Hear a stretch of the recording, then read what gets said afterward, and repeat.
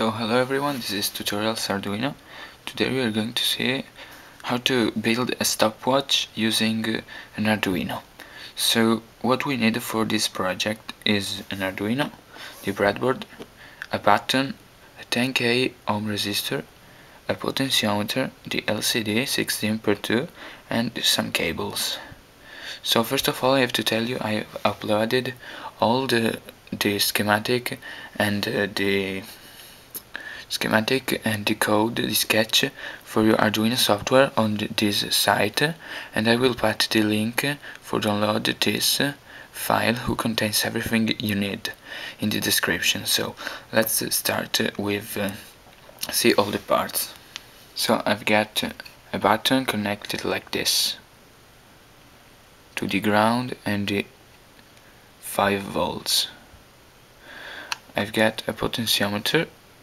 I've done a video how to connect a potentiometer, and the LCD, and I've done a video how to connect an LCD to your Arduino. So I've connected the pins like this. I've changed the code so it works with the button. The analog button goes on the digital pin 8. In the file I will upload in this site.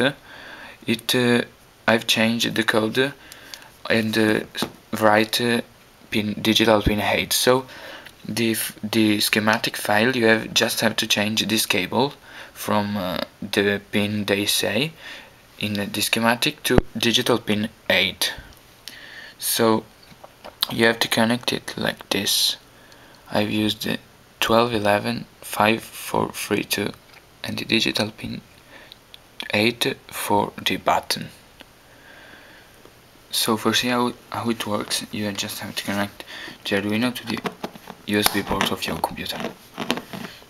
So this is what you can see on the LCD. For start the stopwatch you have to press one time the button.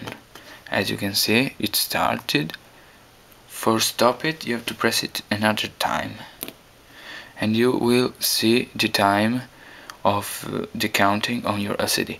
For make it restart from 0, you have to press it again and do it how many times you want.